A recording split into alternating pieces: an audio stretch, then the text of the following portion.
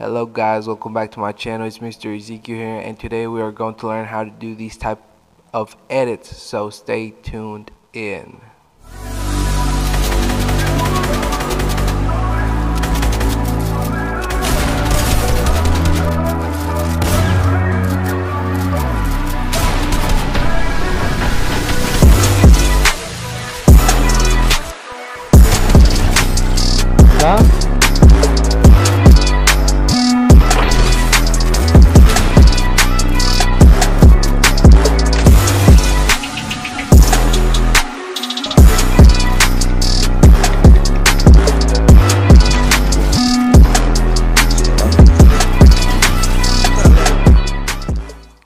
Okay, so now that we are where everything takes place, all of the magic, I just want to say that first, what I always do is check the track, and you got to start and see the intro and the ending.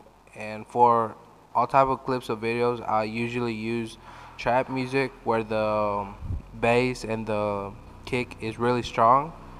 But you know, you can't really use like these openings, even if they are really cool, or the build-ups, because you would take too much time. And nowadays what you want to do is attract your viewers attention, the people, your audience that are watching your videos.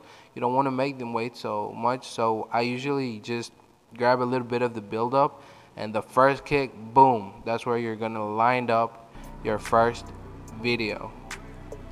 Okay, so first things first, I'm just gonna cut this part, this little bit part of the song, because I don't want all of that. I don't want to make people wait.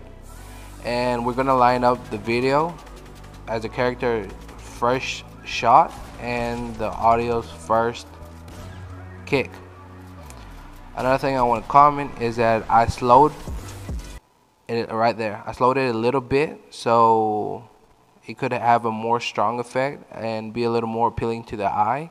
And I'm gonna show you guys how to do it here in Capcut. Okay guys, so once you guys are in these options, all you have to do is click on this tab and next on this box, because this is the personalized timing settings.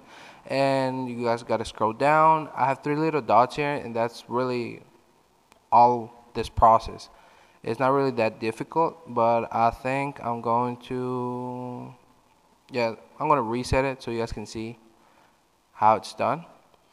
So first thing you guys want to do is see where the shot is going to line up with the first kick of the song. And the moment you guys find that, you add a little spot and add another one right before it and another one right after it. This is going to help us control the time, so when we hit the opponent, we're going to drop that little ball all the way down, which means it's going to slow down.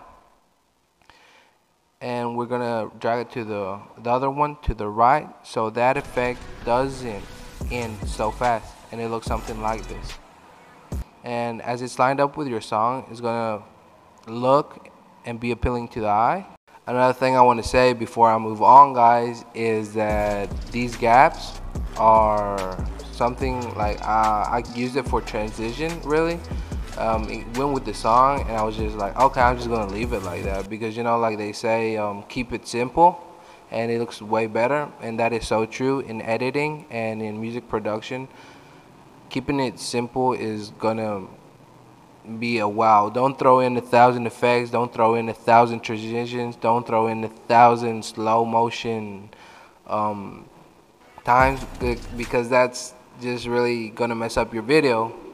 And another thing I want to tell you guys, give you guys a piece of advice, is that you guys got to do it how you guys are feeling it. Like, you guys got to feel the music with your clips, the lineups, and all of that. I'm just showing you guys the slow motion effect on here on Capcut and how I line it up with my audio tracks. So that's gonna be it for today, guys. Like and subscribe, and any questions, doubts, or if you need help, leave it in the comments and I'll get right to you as soon as I can. So peace out.